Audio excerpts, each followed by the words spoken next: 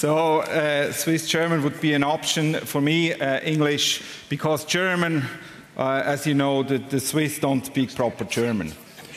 My 6-year-old digital native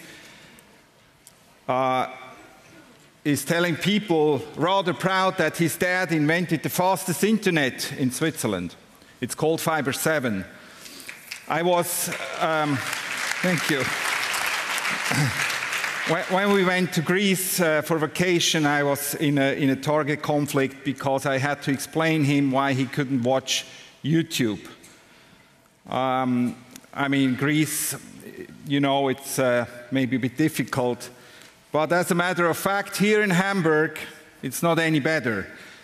I'm next door in the hotel Intercity, and they offer free Wi-Fi with 256 kilobit.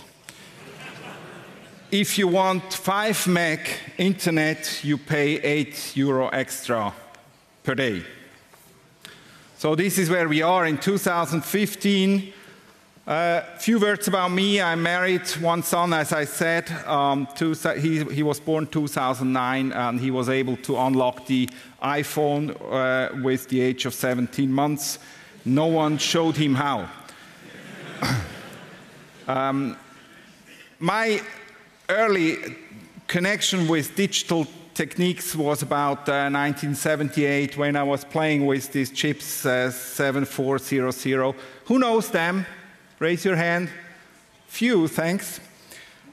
Later on, I did an apprenticeship as a Fernmelde- und Elektronikapparate-Monteur, and I started to do IT business about 1991. And 1996, almost 20 years ago, we started with Linux stuff. My first Linux was SUSE 4.2. In year 2000, we started with Init 7, and later on I became president of the Swiss Association. This is an association which runs internet exchange. I had also my time in the startup called Satu, did some network architecture, OTT, IP television. And besides, I need a hobby, so I'm also a politician for the Social Democrats in my city parliament, already 8 years. And then I started with the other hobby, Fiber 7, as you know. Oh, besides, I was also working in the Internet Expert Group of the Social Democrats Switzerland, and the Internet paper was adopted earlier this month by the National Delegiertenversammlung. I don't know what this is in English. So, buffering sucks. Ladies and gentlemen, this talk is not about Deutsche Telekom, it's not about peering, it's not about interconnection, it's about these thousands and millions of youngsters out there which want to watch YouTube in HD resolution without buffering. So let's quickly look at the reason why YouTube and all the other video buffers. So it's usually It's lack of bandwidth. So if you have a 2 meg DSL, or you have a intercity Wi-Fi, free Wi-Fi with 250 kilobits, so HD video is not possible. Sometimes they have old PCs, so CPU power is an issue these days, no longer relevant. Wi-Fi quality sucks sometimes. This is rather an individual issue, and sometimes we have an oversubscription of the shared node, mainly in cable networks. Streaming source can be too far away. If you stream from the US, it doesn't really go well. That's why we have so many CDN, content delivery network systems, close to the end users. Then adaptive streaming is, it can be an advantage, but also disadvantage. You cannot turn it off when you watch HD and the connection sucks. You just cannot keep it on HD. It just drops to SD or low resolution. It works, yes, but Claire Underwood in low res is not so cool. Routing algorithm issues, sometimes it's a mismatch of client and server. If your client is assigned to the wrong CDN server, then it's also slow. Anycast routing is a trick sometimes. And last but not least, and the most important thing, it's oversubscribed interconnections. We go back quickly to the old days. The caller pays. When you call your mother-in-law and you talk with her, well, she talks to you for 45 minutes, and you say hello and goodbye, you still pay the call. So with YouTube, it's not any different. You click YouTube, and then YouTube talks to you for hours, maybe, and then you say goodbye, basically. So is the broadband customer calling the YouTube server, or is it vice versa? Is the YouTube server calling the broadband customer? Probably it's the broadband customer who calls. But still, the data is flowing from the server to the client. But the client is causing the traffic because he is requesting the traffic. And if we look at the structure of the internet, we have basically the doesn't work here. Red button is dead, never mind. We have the end user to the right, and we have the provider network, and the end user is only connected to the provider's network. On the left side, we have all the content in the internet. We have the media and video and streaming and torrent and you name it. But there is always only one way going to the end user. It's the yellow marked interconnection points, and there is no way around them. And this basically means the provider can monopolize the end customer, at least as long as he's connected or subscribed. There is no alternative way. So this gives the provider a position of power. On the other hand, these interconnection points used to be, for a long period of time, so-called zero settlement interconnections, and they are basically the foundation of the internet. Without zero settlement peering, without interconnection, the internet wouldn't exist as we know it. The broadband provider, mainly the incumbent, the ex-monopolist, or large cable operators, they tend to become more and more restrictive to provide sufficient interconnection capacity. Not upgrading interconnection to the requirements is very common these days, and it's a passive-aggressive behavior. So the many providers, to name a few, Deutsche Telekom, they just do nothing. They just wait. And the end customer are suffering. Buffering is very common, especially during prime time. And this is basically what the main topic of this conference is. It's a gated community. The provider creates a gated community for his own end customers. So, as I said before, the data is flowing from the server, from the video server to the end customer. It's about 50 times more traffic flowing to the client. And the usual traffic ratio we have for broadband providers is 1:5 or 1:10. So they're pulling about 10 times more traffic towards the end customer. And then we have this interconnection policy, so they don't do anything. As I said before, they just oversubscribe the existing interconnection, and if you want to upgrade, you have to have a traffic ratio of about 1 to 1.5 to 1.3, but no video stream service can deliver traffic and also maintain the traffic ratio. No content provider can. So all they can do is they can pay money to get upgraded. And if they don't pay, data is stuck in congestion, and the clients are suffering and see the buffering sign.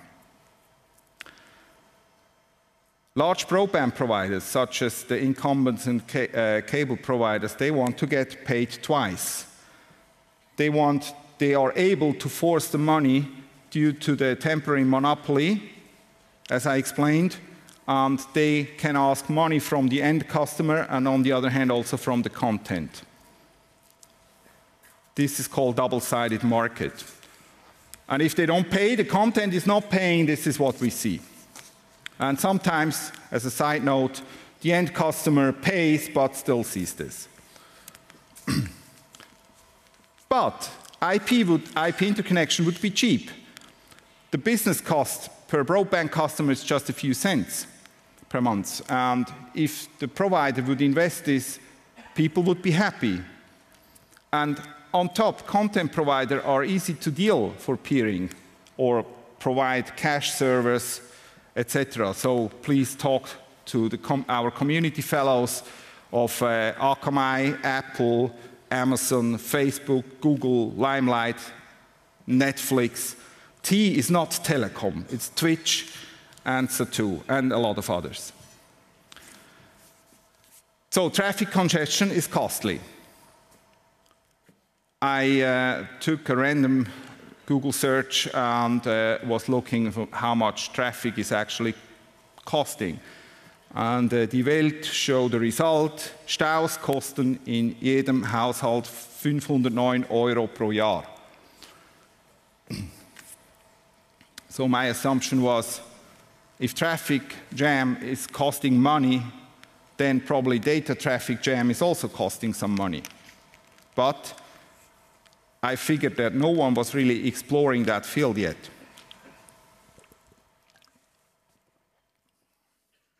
So I thought I'm going to do a little Milchbüchli-Rechnung. So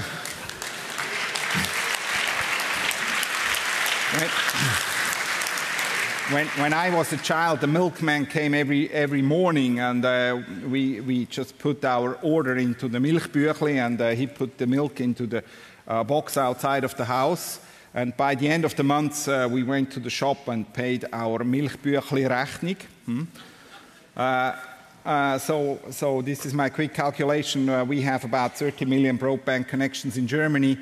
I assumed that everybody is waiting for 1 minute accumulated while watching Netflix, YouTube, whatever. Probably this is far too less. Who thinks 1 minute is fine, or who thinks 1 minute is not enough? Oh, okay. So let's stick with 1 minute for the calculation. And I also assumed that €5 per hour waiting is a good salary. So if you think €5 is not enough, so you can adapt the calculation. This is called Reservationslohn. I have no clue what it means, but this was on Wikipedia for time when you take a job or refuse a job. How much would be the value for the spare time? So this is my calculation. If you wait 1 minute per day, this is 6 hours per year. If you multiply this with the €5, every broadband customer would be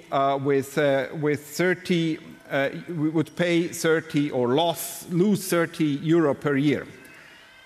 This sums up with 30 million broadband subscribers to 900 million € per year. This is the economic damage in Germany per year. And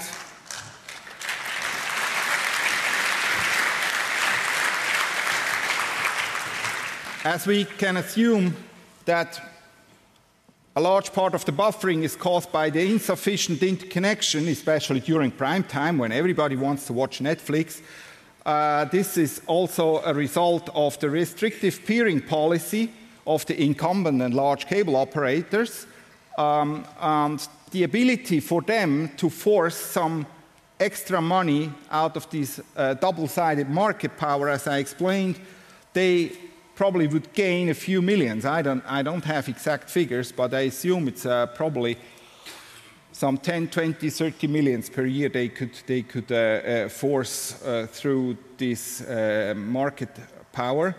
On the other hand, we have the damage of 900 million euro per year, and I mean, this is like, how do you say that? Imbalance. So my conclusion, in democratic countries like Western Europe, the economic gain of a multi-billion company at the expense of the general public is commonly not tolerated. And then the next question is basically following my the previous talk of Thomas.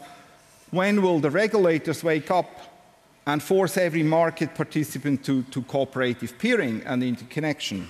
Because the end user is suffering, the public is suffering. Zero settlement peering, as I explained, is rather common. Of course, the incumbent, the Deutsche Telekom lobbyist would tell otherwise, but this is clear.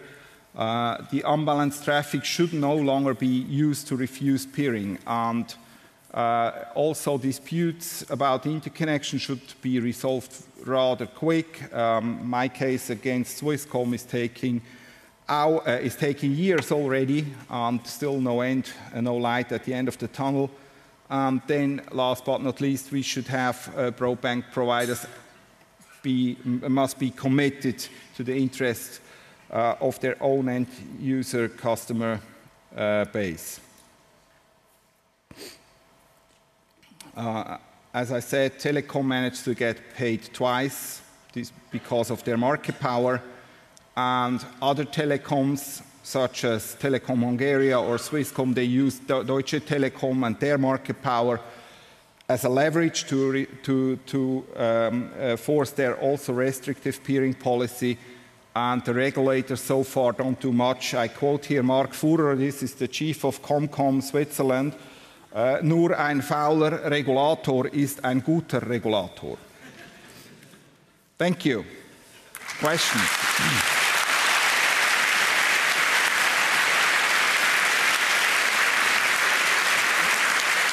Okay. Thank you, Fredy. And let's have Thomas back up on stage. And we're going to take questions, please. There's actually more than the mics. I said before, there's 2 right up on the top, and there's 3 in each aisle. So if you please line up if you have any questions, ask. And please speak into the mic. We need your question on tape. And those who are leaving now, do it silently, please. Okay, first question. Wow. Yeah.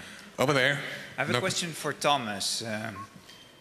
From your talk, it sounds like you did a lot of work. Can you tell us a little bit about the budgeting that goes into have a team like that? Yeah. So Save the Internet is a coalition of 12 NGOs, which have all their independent budget. There is no fixed budget for the work that we've been doing as a whole. All of them have transparency reports, so I cannot really speak for the budget of ADRI or Access. The organization where I'm based in Austria got a grant from the Media Democracy Foundation from 10,000 euros and money from Netflix, 10,000 euro also. And we used both for development and paying for the faxes, because in the second run of the fax tool, the provider that I was referring to was no longer paying. Otherwise, the funding in general about digital rights in Europe is awfully low. So if you compare it to the US, where you had double-digit millions going into the lobbying, it is ridiculous what resources we have here in Europe. And we are thinking about making a donation tool for the new Save the Internet. But again, that's complicated because you have 12 NGOs with very different activity scales. Like some of them do a lot, others not so much. So how would you divide the money? These are unresolved questions that we're working on right now. if you want to support us with independent funding, then just donate to the individual organizations. EDRI, Initiative für Netzfreiheit, are probably the ones I would mention most, because they have done most of the work. Access Now as well, but they generally have a lot of funding from the US, so I don't think they need it that much. So to summarize, I saw a picture of your team. I saw all the work you did. You did that for 20,000 euros? No, I never got a set. I was paid by EDRI for 4 months when I was working in Brussels with them directly for the first reading, but otherwise this was mostly free time. I got my expenses covered for travel, but other than that, I'm doing this in my spare time. And also now I'm employed.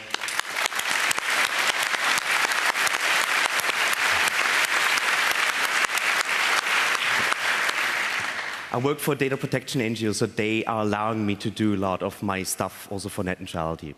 But yeah. We're all elephants. We do it for peanuts. Okay. Yeah. Number one, go ahead. Yeah, hello. Hi, Thomas. Thanks a lot for your work.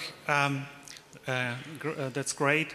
I have a question about the involvement of the business, the angels and the companies. What is the reason, what do you think, why they came so late into this discussion in Germany, and what probably can we do to change this in the future? Because I think that's they are great allies in this fight. Yeah, you're asking exactly the right question. Sadly, in Europe, you have no organized voice for startups or for SMEs when it comes to digital rights issues. And you would have to work with them to get them involved in the debate. They were really late to the party, and then again, mostly activated through US networks. So the connection between the civil rights scene here and the business scene, particularly the one which is organized in Brussels with European umbrellas, is very weak. So everything you can do there to strengthen this connection would be great. But I don't have those business contacts. I got a few people involved in the first reading stuff, but we will definitely need more people that act as multipliers to get more companies involved. Particularly now when we enter into a new phase with the BEREC guidelines, we no longer lead the loud arguments of many people. We need more the arguments from the business side, from the universities, from those people who run networks. These arguments are better suited to make a difference with the regulators. Mm-hmm. Because and to add, don't underestimate the influence of the lobbyists of the big names. I mean, the telecoms and the Liberty Globals, they have a lot of money, and they try to influence the politicians as good as they can. They do a good job from their perspective. You can be sure that the telecoms will have people for all 28 regulators now continuously lobbying for the upcoming 9 months. The question is, who is in our team? Mm-hmm. Okay, thank you. Is there a question from the internet while we're at it? Yes, there's a question.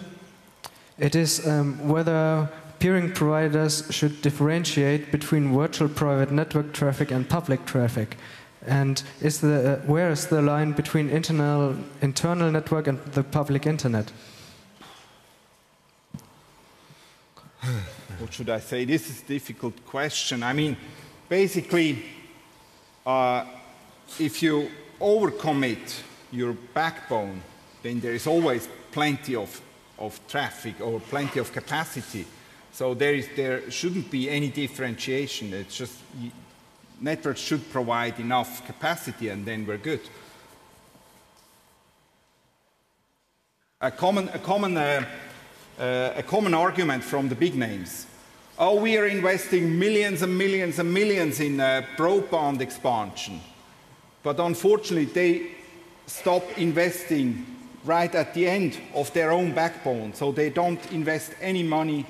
And that would be only a little percentage of the total investment for the interconnections. Okay. There is another question at number one. Yeah. I have a question about buffering. So most of the content in the web is delivered over TCP/IP. And will changing the media to something like UDP, which has lower overhead over TCP/IP, will that change the situation? Not really. No. Not really? No. It won't help. I mean, packet loss is packet loss regardless whether it's TCP or it's UDP. You answered my question then. Okay, well, that was a short answer. Next question, please. Please talk into the mic. So when I came here this year, I had the impression that at digital subscriber line connections, not only the bandwidth is bad, but also the ping gets up way high. Mm-hmm. Of course, I mean, at home I have Fiber 7 nowadays, so I just thought I got spoiled by fiber connections. But I noticed that ping times went up from, well, from a couple of years ago, 60 to 80 milliseconds from sites in your neighborhood, more or less, to nowadays 80 to 160 milliseconds. So where's the problem there? Well, the latency is directly related. If the provider is not delivering enough bandwidth, then ping goes up. That's a normal behavior of TCP. So the problem is also at the interconnection sites? Probably, yeah. Most likely. You can find out if you do traceroute. Then you see where, well, there is a long presentation how to interpret traceroute properly. If you look for a nanoc traceroute, you should find this lecture. But that would probably give some indication. All right, thank you. Mm-hmm. Thank you. Next question from the internet, just in between, and then we'll go back. Go ahead. Is Netflix a gated community by itself? And are you sure that their interests will align with the movement of net neutrality in the long run? We should differentiate between Netflix content and Netflix interconnections. Mm-hmm. So for the content, I probably would say yes, but I'm not the expert. This would be then layer 7 in the OSI model. I'm talking here on layer 3. This is content agnostic. And Netflix they are one of the good guys because they really help to deliver the packets. And I know them personally, a few fellows from the peering community. They are the good guys, definitely. Just also to answer this question for the European debate, Netflix was one of the good guys in the US, and they also supported, of course, the European movement. But again, they are so big that I wouldn't really trust them as an ally, because they could also pay, they could also survive in a double-sided market. And for them, in the growing emerging markets like Europe, where they just have started, it's probably risky to allow for this new type of anti-net neutrality business models. But in the consumer side, when net neutrality is seen as an end-user issue, I think so far the interests mostly align. On interconnection, they have their own interests, of course. So I can say Netflix is definitely paying Deutsche Telekom. Otherwise, no single Deutsche Telekom user would be able to watch any movie on Netflix. So. Okay. For sure. We're short for time, so please, last two questions, number 2 first. Keep it short, please. Talk into the mic. Regarding your first talk, do you have an explanation for the behavior of the European Commission in behalf of the net neutrality debate? I especially think of the behavior of Günther Oettinger, who repeatedly said his ridiculous lie of net neutrality kills, and he repeated it again and again, even if there was no reason behind it. And do you have an explanation for this behavior of the Commission and Juncker and this? For that argument, we had this great YouTube video, Net Neutrality Kills. If you search it, you'll find it, or Netzneutralität tötet in German. That deconstructs this argument of Oettinger. But in general, and you can go back to the previous Commissioner Neelie Kroes that I showed, our strong suspicion is that the deal was that the telecom industry has to give up a little bit of their profits when it comes to roaming, but on the other side, they gain a lot of future profits on the abolishment of net neutrality. And so it was like, okay, we need a populist argument. Neelie Kroes also needs a quick win at the end of her career. And this was again like you take a little bit there and put it there for the telecoms industry. And Oettinger is a big industrial favor guy. He is always for big business. Okay, short for time. Last question, number one. Hi. So what strategy should an ISP use when the capacity on their backbone is fully loaded? Like first in, first out, or what is your idea about that? Because the capacity is limited, so when there's so much traffic that everything is stuck. Upgrade. Yeah, invest in the network. I mean, sorry, a 10 gig port is now some 3,000 euro, including optic and cross connect. Okay. It's not that much. Upgrade. Okay, thank you. Let's have a hand.